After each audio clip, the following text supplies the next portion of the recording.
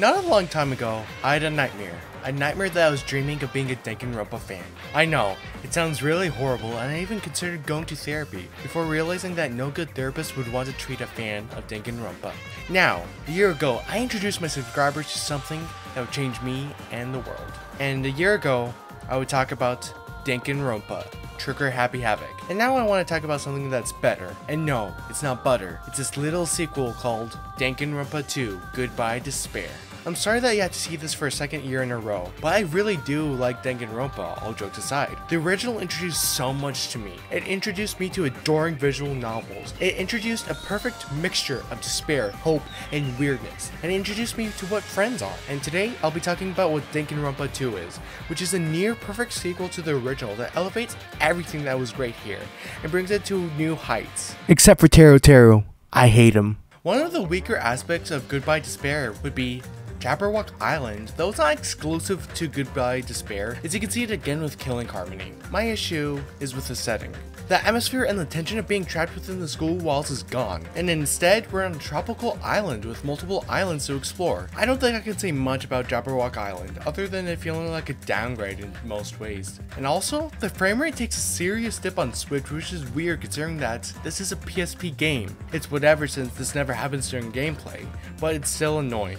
And also, you can walk to different islands in the side view angle, and why? You can even use the D-pad to instantly go to any of these islands, so I'm struggling to understand why they didn't just make it a menu. Though that said, the story that's found on Jabberwock Island is really cool, though the island itself isn't as important to the story, which does make sense the further you head into the game. But all that said, one thing I have to say is that now that we're on tropical islands, the variety of cases and the special events are so much cooler. And I'm not just saying this because we have Sonya in a swimsuit, but this part of the video has spoilers for the entire story. So, skip now or forever be scared by this pervert. As the 2 indicates, Danganronpa 2 is a sequel to Trigger Happy Havoc, though now has an all-new cast of high schoolers and a story that isn't related to the original, at least for the first few chapters. A common thing that you'll see throughout the game is that your expectations will be broken again and again, and I highly advise going into this game blind, or you can be an idiot and get spoiled.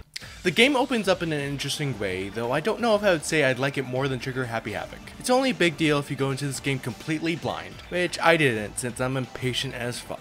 So yeah, the game opens up in these tropical islands with Monomi, which is basically Monokuma if he was horrible. I know I sound harsh, but it's hard to like a character who has a diaper on. And then Monokuma shows up out of nowhere, shocker, and ruins the party with fucking Mono Beast? What the fuck? I thought I was playing Danganronpa, not Armored Core. The prologue, Welcome to Dangan Island, Panic at the Heart-Throbbing School Trip. Wow, that's a mouthful. Opens up with a pretty boy waking you up. It's all good, all things considered, though I feel like it's not as good as Trigger Happy Havoc or Killing Harmony's openings. Those games had incredible openings with a lot of emotional attachment to them, and in retrospective, 2 falls flat, though you'll see that it rises more than once in nearly every way. While V3 is my personal favorite of the trilogy, 2 does a lot of things better. Chapter 1, Destination Despair is great, as this is where shit really hits a fan. Like I said before, Monokuma shows up, and now it's time for the students to kill each other. Yay! So exciting and surprising, am I right? Anyways, Big Boy Byakuya tries to prevent the killing game by setting up a party, and when everything seems okay, the developers throw fan service at us. And for some reason, it's essential to finding out who the murderer is. Also, what the fuck? I liked Negadio before, but now, he's fucking insane.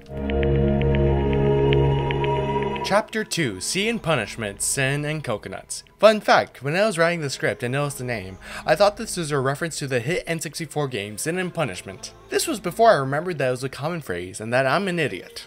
So, if you like girls in swimsuits, then holy shit, this is the chapter for you. Personally, I'm going for Chiaki here. Oh, and on the murdering side, Pico Pico takes Miharu out and goes crazy with an anime mask. Oh, we also learned that Fuyuhiko actually knew Pico Pico before the events of the killing game, and that they love each other? While she's getting executed, he steps in. Holy shit, I could cry at this beautiful romance getting cut short.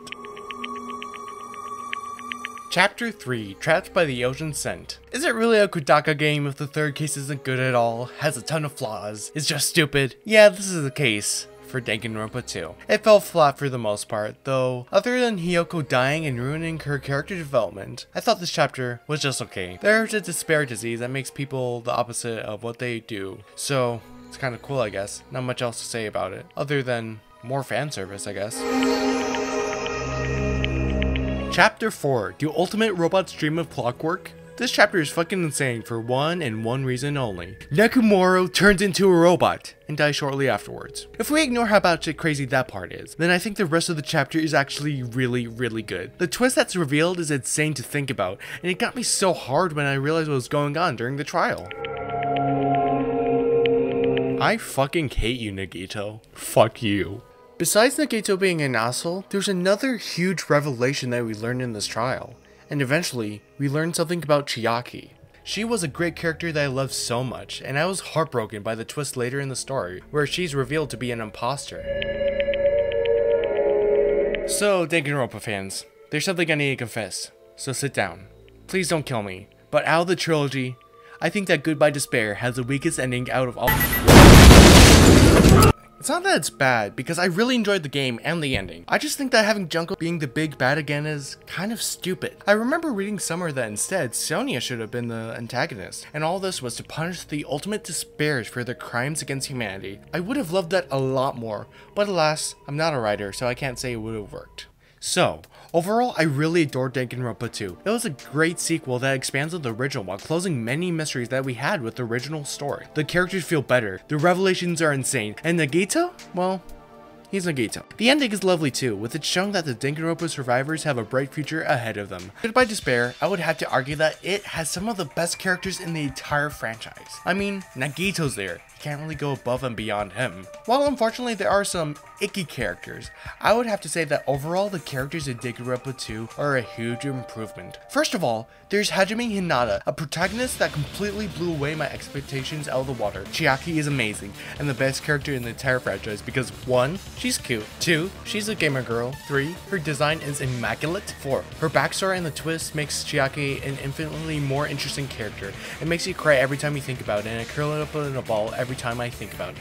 I will kill you if you say anything negative about her. I swear to God. In sequels to much beloved games, there's a lot that one expects. One might expect new worlds, new ideas, or even new gameplay ideas. Some sequels succeed and others fail. In this regard, I would have to say that Danganronpa 2 absolutely succeeds and goes above and beyond, especially with the class trial. They've been reworked a bit, and now they have a very different feeling, starting with how they're paced. Now they're made to be much longer, and there are 2 parts within each trial, and honestly, I love it. It makes the trials feel more like an event, and they're able to pack a whole lot more. Other than the length, these trials are pretty similar, other than consent. During trials, you can vouch for another character and back them up with evidence. It's a pretty cool feature though. I have to ask, why is it called consent? It feels like agree would work much better. Though on second thought, it might be to introduce anime fans to what consent is. Class trials in general have been improved slightly with new bits and bobs in different places. Hangman's Gambit returns, and it still makes me want to kill myself. Panic Talk action comes back and replaces the bullet time battle, and I got nothing to say except for, I hate it. It makes no sense in Danganronpa, and if I wanted to play a rhythm game, I'd play Taiko no Tatsujin Rhythm Festival for the Nintendo Switch. It's a pretty cool game, by the way. Oh, and I almost forgot to talk about Rebuttal Showdown, which is a one-on-one fight between you and another character. It's pretty cool since now you get to use a sword. Trigger Happy Havoc 0? Goodbye Despair 1. The final thing to be added into class trials are logic dives and, like Hangman's Gambit, why? It doesn't add anything to the mystery, and it feels like a cheap way to try to make the class trials more unique, and I feel like it fails in that regard.